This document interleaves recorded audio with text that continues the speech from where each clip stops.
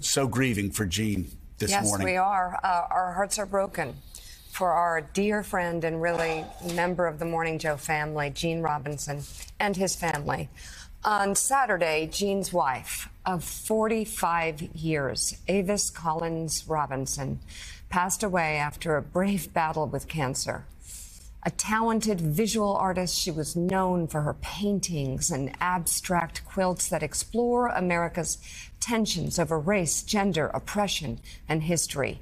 Avis captured some famous faces as well, from former President Barack Obama to guitar legend Jimi Hendrix. Avis's portrait of Abraham Lincoln has been on display in Ford's Theater, the lobby, since 2009. Avis Collins Robinson grew up in Montgomery County, Maryland, where she graduated from the University of Maryland. She went on to earn her master's degree in economics and finance from Harvard and Golden Gate University. And in 1979, when Gene got his first job at the Washington Post, the couple moved to Arlington, where Avis would serve as the deputy director of the Office of Atmospheric Programs at the EPA.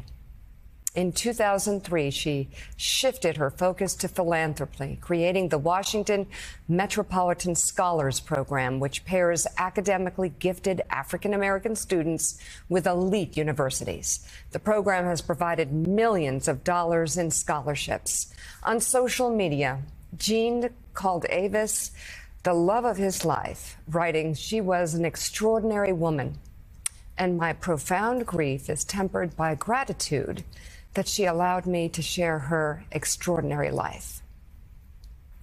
Avis Collins Robinson was 70 years old.